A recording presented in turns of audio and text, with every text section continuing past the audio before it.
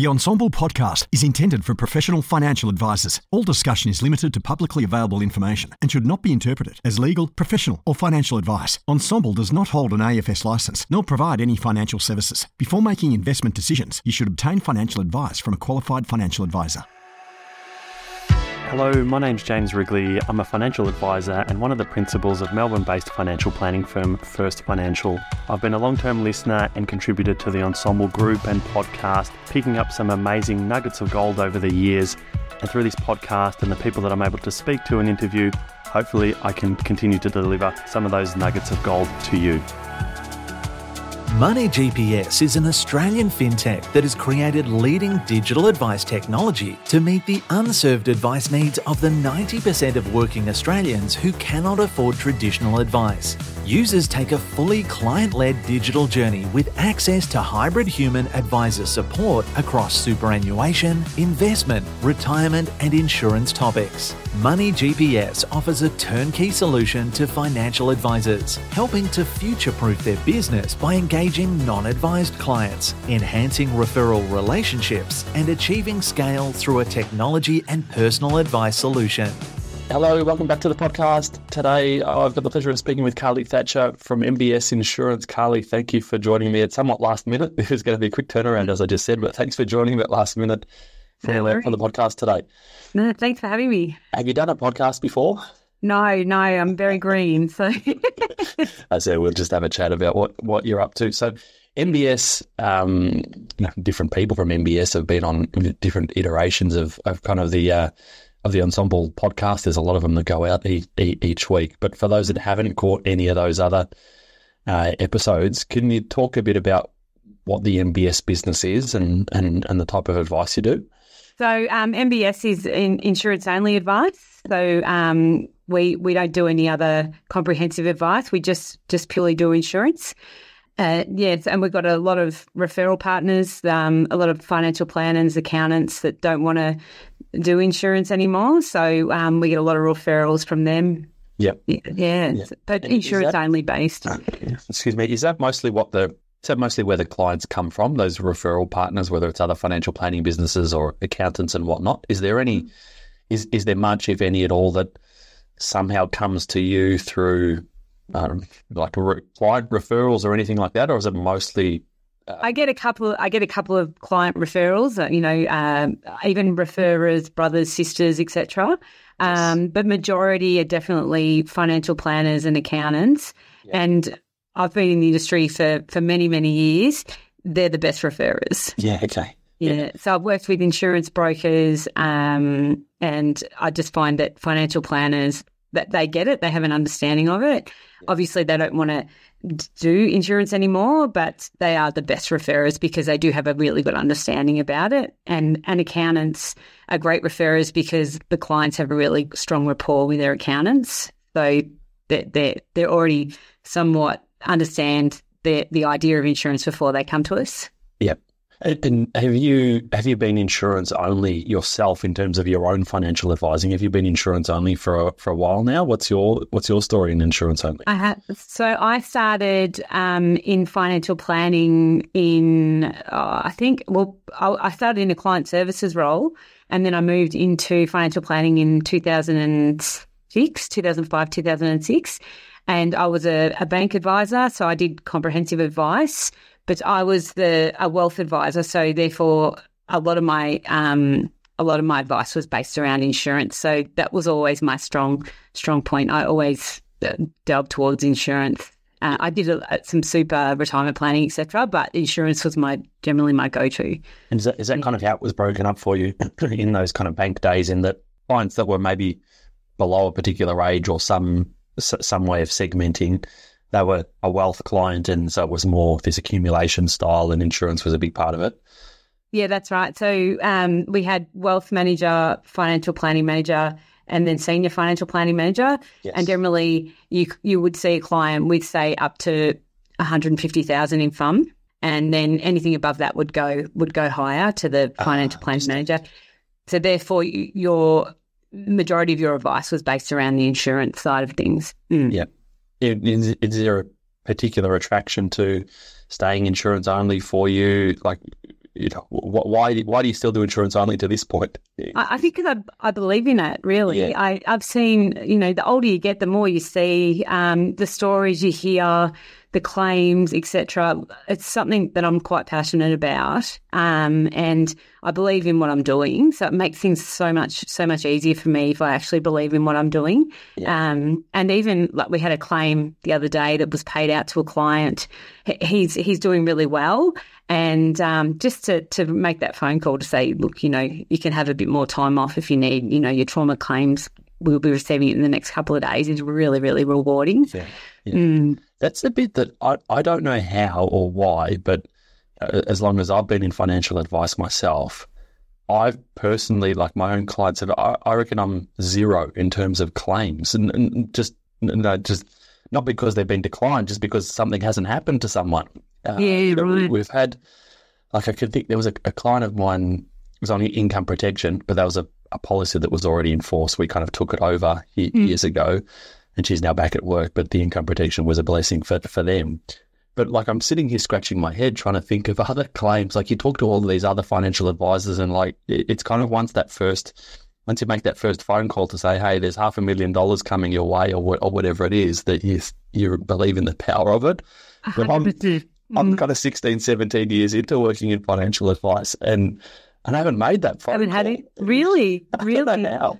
I think not far into mine, I wrote an income protection policy for a client, and she was having a hysterectomy not long after, and I thought, they're not going to pay this, and they did, and it was great. Like, it was, and that was, I think I was probably 12 months into the role. Yeah. So different advisors here in the First Financial, now a Cambo business. Obviously they have, but myself, no. So you're in the kind of bank environment for a little while there early on in your career, and then what happened after that? Where did you go to after the banking environment? So after the banking environment, I had a couple of kids, a few kids in between, and then I left and went to A&P. Oh, yeah. So I worked for a friend of mine owned an A&P practice, so I went and worked there for 4 years. But again, mainly insurance advice. I actually did some mortgage broking along with it at the time. Wouldn't do it again. But the insurance, obviously, you're putting someone in debt, so it worked really well together. And yes, I was at A&P for 4 years, and then he sold back to A&P when the whole bowler thing happened. I'm not sure if you've interviewed anyone about that yet. But, everyone's really tight-lipped. They don't want to get themselves in trouble. Seems to be what happens. Yeah. So from there, it was through COVID. I went and I started working with a general insurance company doing risk insurance advice. And I was there for 3 years, but as I said, the referrals the volumes weren't as much as what we get now. But it was a great company, and it was, as I said, it was risk only. A lot of business insurances. So I've kind of went from personal insurances to business, buy, sell, key person. So it was a really good learning curve as well. Yep. Yeah. What do you find interesting? What do you find that mix of, traditional income protection, life insurance for someone's personal needs versus their business needs in your day-to-day right now? And do you get more of one type from one kind of referral source over another? What's that look like? I get a bit of both, especially for accountants. You get a lot of buy sell, and then I had two referral companies now that I've done theirs. So, and then from there you get the personal cover as well. So it's a great referral to get as well, and just ensuring that their buy sell agreement's correct is what it's a real eye opener to some companies to make sure that they are correct and the sums insurers are right. There's certain things. I had one client that thought that they had something in place that if one of them was injured or ill, that they would continue to get paid. Well, that wasn't in the agreement, so that, to relook at the agreement. So it's quite interesting. It just makes more variety in your role as well. So what level of work input do you go into that buy sell bit? Because I've spoken to others over my journey, and this is kind of back in back in bank days, I remember being at some particular event around buy sell, and he was the bank advisor, mainly did insurance. He was kind of saying, I just sort out the insurance policy. The accountant comes to me and says, there's all of this stuff and we need a life policy for X. I just sort out the insurance. But it sounds like the way that you're working at MBS, you're doing far more than that. We're just, so to work out the insurance, ownership, whether it's buy, sell, whether it's keep, because you'd be amazed how many get that confused, like what's buy, sell and what's key person.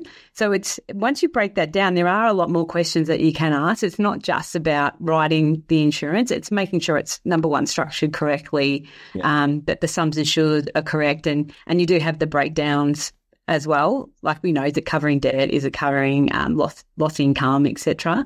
So there is a little bit more to it. So some may come and say, I don't want you to look at that. I just want you to look at the insurance component, and that's fine. But when it comes to the agreement or making changes, that's where they've got to speak to their lawyer about that. Yeah. So I don't give any legal advice. I have done a couple of legal subjects, but no, I'll leave that to the lawyers. So for anyone that's listening, what is the difference between the buy, sell and the key person? So for people that don't know, teach me at the same time. Key person, buy, sell is more about the ownership. So, for example, myself and you go into business together. We're both married to someone else. It's more about protecting. So if something happened to me, that there's funds available for you to buy my spouse out. That's the buy sell. Whereas key person's more around, you've got someone in your business that generates a lot of revenue, and you want to make sure if something happened to them that the revenue is not affected. So it might be a means of having funds available to recruit someone in to take over that role, recruiting costs, etc. An amount for lost revenue. So they're definitely very, very, very different. Yeah, and so the key person one's an injection of money into the business, so the business can keep running. That's right. Yeah, so paying someone out. What do you do? So I attended a course ages ago as one of the lawyers. I don't know if they still do it, years and years ago, where they spoke about like the different ownership structures around buy, sell, and they was got the notes somewhere, but they were saying, we're seeing a lot like this, but it's far too complicated. Like it should just be this, 9 times out of 10, it should be this more simpler option. How are you seeing buy sells being set up in terms of who owns a life insurance? But there can be capital gains issues with that way. But this is where the agreement really comes into play. Yeah. So if the client owns it themselves, that way the payment goes out to their spouse, and then within the agreement it states that those funds were used for that. And they kind of just give up their ownership of the shares, or the estate gives up their ownership. That's right. Yeah. That's right. Yeah. There was all this from the notes. It was like kind of owning it the other way around. Like, do I own insurance over your life? And then if you died, I then need to give your husband the money to buy out your shares. There's that way. Or I've seen the company owns it as well. So I've done one recently. But if it's key person, yes, the company owns it. But I think the other way is much more. As long as they've got a buy-sell agreement in place, holding it the other way is much easier, and you won't have capital gains issues or anything like that. Yeah. How many people at MBS? What's the size of the team? It's big, isn't it? So I'm in the Melbourne office. So just in the Melbourne office, we've got 1, 2, 3, 4 advisors. Yeah, 5 actually. So we've got 2 on there. One's just finished professional year, so they put them through their professional year. Another one's just about to finish their professional year. So I think there's about maybe 20 advisors, I think, across. So we're Sydney, Western Australia, and we've got one in Brisbane, Justin. Yep. Yeah, so he heads up the Brisbane team, but plenty of advisors, and we've got advisor, associate, and client services as well. Yeah, right. It's a big team. Big team. Can you talk through your process around how you're dealing with insurance advice? Because we've done it in the past and continue to do it a little bit now, and but it's not great. I certainly don't enjoy it. But how do you engage with a new client? So an accountant or a financial advisor says, "Hey, can you call James to sort out his insurance?" Yeah. How do you deal with it? So I'll ring James and introduce myself. He'll generally know who I am from the referral. As a start, I'd ask them, have you been through this before? Do you have any insurances in place? If they do, generally, a lot of our referrers will send through their insurance details that they've got. So from there, I'll do a table with their current insurances and then a market comparison to see where they're at. That table alone can be fantastic for a client because sometimes they don't even know what they've got. So just to see, I had one client that she emailed me through all this paperwork of, my insurers are here, and we nearly killed a tree, if we had printed it out. Yeah. And just tabling what she was paying and what she had, she was like, oh my goodness, we need to do something about it. So that's really quite powerful. Yeah. Then we'll put some discussion points around, your income protection is held through super. It could be more beneficial if it was held outside, depending on your circumstances, etc. And, you've got low levels of life and TPD, and just a bit of commentary, and then have a meeting after that, just so we've had a look at what they've got and we can see that there may be some things that we can improve on. Yep. And then from there, after the meeting, we'll have a discussion. They might tell me, look, I've only got this amount because I've got this massive inheritance coming through, or, yeah, you're right, we need to increase that. And then from there, we'll send them through a proposed table. Yep. And the health disclosure as well, just to make sure, just so we can get the best outcome for a client, and knowing, whether if there's any health issues, that we're going to the right insurer that's going to get the best outcome. Okay. Yep. That right at the very beginning, that kind of market comparison bit. So someone sends somehow you get information of this person's got X, Y, Z insurance. How are you getting that market comparison? Is it just like through Xplan, the quotes that come out of there, or do you go directly to half a dozen different insurance providers? I use Risk Researcher and or OmniLife. Yeah. Yeah. Okay. So, yeah. And then that will give us an idea of which insurer is most cost effective. Yeah.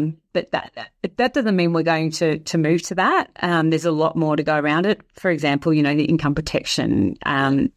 My husband's a bricklayer. I wouldn't move his income protection to the new product because he's self-employed and a bricklayer. So we're still showing that they're market comparison, but whether we move it, that's very dependent on what the client wants, client's health, client's occupation, etc. Yeah. And are you sending that kind of information that you put together, are you sending that before the meeting, or that's what you're bringing to the meeting to say, hey, this is a snapshot of what you've got. This is a snapshot of what the market says $1 million worth of life cover for a male that's 39 years old should cost. And then you've got some talking points that you'll raise through the meeting. I find before is better because it gets a buy-in for the client to say, okay, I need to do something. Fair enough. Yeah, like even as I said, just seeing in front of you that you've only got $200,000 death cover and you've got $1 million mortgage. Wow, yeah, I need to do something about this now. So they're more keen to meet with you and discuss it. Understand? Yep. Yeah. And we had a whole when we were.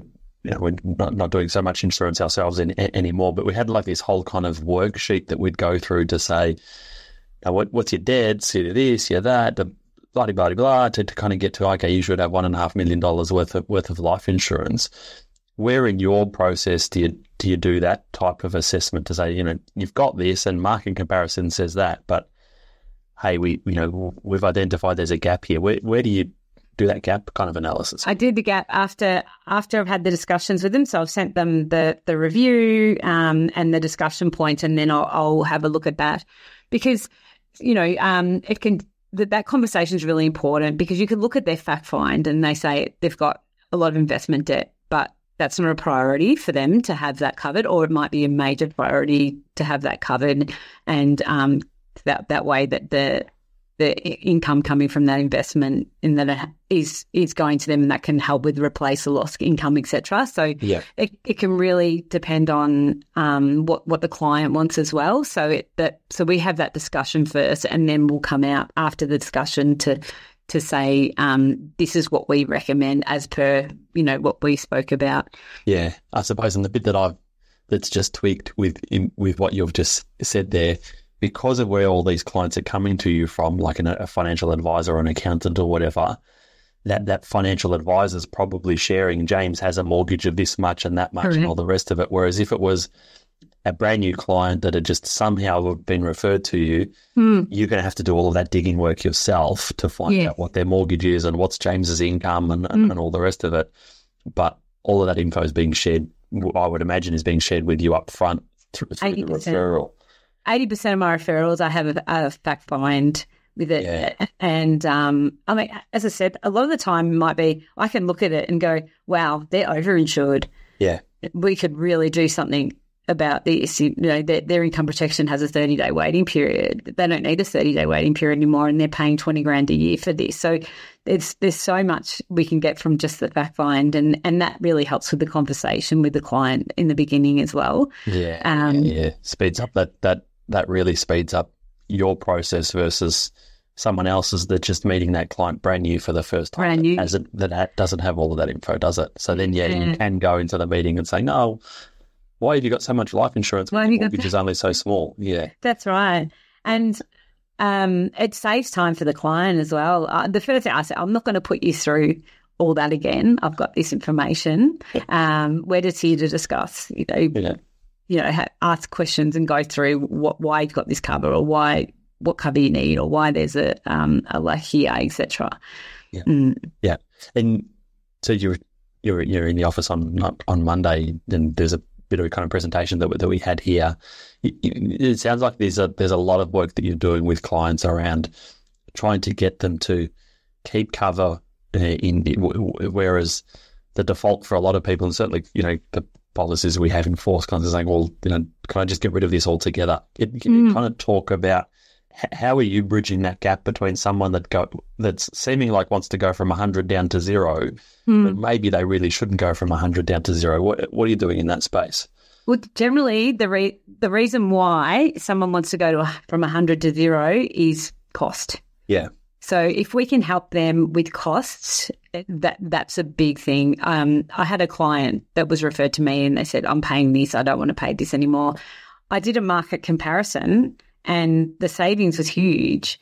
And they were like, well, no, let's look at retaining. So they ended up retaining some of it. And as I said before, like with income protection, that we're getting a lot of phone calls about income protection and cost.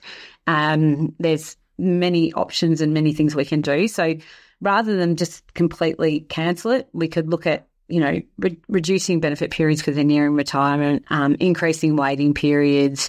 They might have some extra benefits that they no longer need. So it's about reducing the costs, because that's the complaints we're getting. Maybe reduce the sums insured because they don't need that much anymore, etc. It's all about the conversation with the client.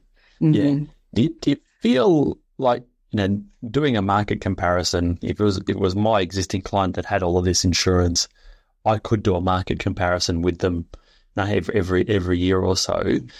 Do you feel like maybe because everyone's busy and all of these other things that a financial advisor that's trying to do all of these different things just maybe isn't doing that, and because you're engaging with them around insurance, well, then you're going to do it straight away? Like, do you feel that's maybe getting missed in a lot of other financial advisors' process? I definitely think so. Definitely, yes. Especially, and as I said, it might just not be a market comparison. It might be just a reduction in sums insured. Someone hasn't looked at their insurance for 10 years, and when they took it out, they had 3 dependent children that are now adults, and their mortgage was, $800,000, and now it's $200,000. Yeah. So that their need has completely changed. So it might not, as I said, it might not just be a market comparison. It might be just looking at the sums insured and a needs analysis again to reduce it. I get the odd referral from an accounting group that I do a bit of work with, and probably more than half of them are like an insurance type inquiries. And there was one just the other day, and kind of the email that the accountant forwarded on to me was, I haven't heard from this particular person for more than 2 years, and it's just that not keeping contact with them. It would probably more than happy with the initial process that they went through with insurance, but just haven't done that touching base, that kind of follow up. Do you have some type of process to deal with that? Like, how do you deal with renewals and anniversaries and so forth? So we have a review process at head office runs. Yep. So, and we get, so a lot of the firms that we look after, we get their renewals that come through, so we can make a phone call. But head office runs a renewal process that makes sure that everyone's getting contacted. Is that renewal in the sense of making sure their premium gets paid for the next year, or kind of touching base to say, hey, has anything changed in your world? Do we need to more email or contacting to say, hey, has anything changed? Okay. Yeah. And so if they then flag that something's changed, it's passed on to you. It'll be passed on to the advisor. Yeah. So most clients have an advisor assigned to them, and then it'll be passed on to the advisor. Yeah. Okay. We get a lot of phone calls around their new renewal anyway because of I would. I think it's more and more the phone calls are a lot more than they used to be because of cost. I think everyone knows cost of living, etc. So everyone's looking at what they're spending now.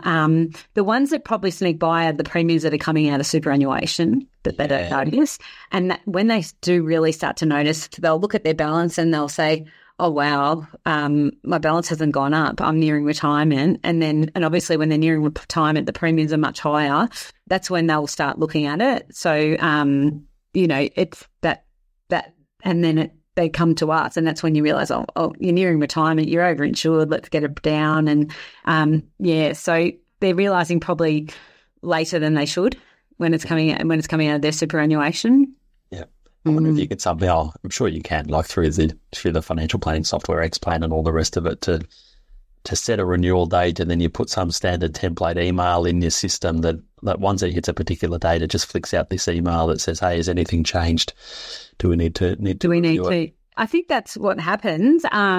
Sure we've got Grant that does all that. He's amazing. Yeah. He sets up all these, and there's the client can log in and update their details. If they update their mortgage, it comes through to us straight away. So if they change their mortgage, and we get a notification that James has updated his income details. So we'll give them a call and say, let's look at your income protection, make sure it's reflecting your income, etc. Yeah. How many clients would you help a year? Like, is it a big number? I would imagine it's a big number. Yeah, so we get a lot. So that I couldn't give you a number actually. How many? Yeah. So you're going to need. I guess the point is you're going to need those automated systems in the back end to definitely to deal with that. You can't be doing it yourself. I don't know, getting a list from Tal who's up for renewal this month. Oh no, on the phone and calling them, you'd lose all your time. You would lose all your time. I don't know how it's set up because that's not my area of expertise, but it works really well. Yeah, good. Where to from here for you? Do you think you'll stick on the insurance only side of the fence? Do you feel like you might gravitate back to more general financial planning? Not shaking your head there. Definitely insurance. I feel I've been doing it now, insurance only for I think 6 years, and it's what I know. You stick with what you know, And as I said, I love it. I've seen, I've seen claims paid, etc. But I've also seen people go through things where there was no insurance, and to think that it's not something you want. So if I can stop that from happening, that's a big thing for me. Yeah, it's good to see. It's good to see a business clearly thriving, in an environment, when commissions were reduced and all the rest of it. There's all this uproar around how a business is going to survive. Can they? Is the underinsurance problem going to get worse because all these businesses end up closing down? But the way you and MBS are working, and there's others out there, but the way you're all working, it seems it shows that you can run a profitable business. Absolutely. In the world that we're in. Absolutely. MBS have done a absolutely fantastic job with that. Yeah, they saw the market move and they've thrived on it. Everyone got out and they've gone all in. So it'd be good if commissions went up again. But it would certainly for those businesses that have decided to go all in on insurance. If the commissions went back up again, they'd be laughing. Yeah, good. All right, Carlie. Well, thanks for joining me this afternoon. Thank you. Good to catch up, and I'll see you around the office when you're in the office. Wonderful. Next. Thanks, James. Appreciate it. See you. Bye.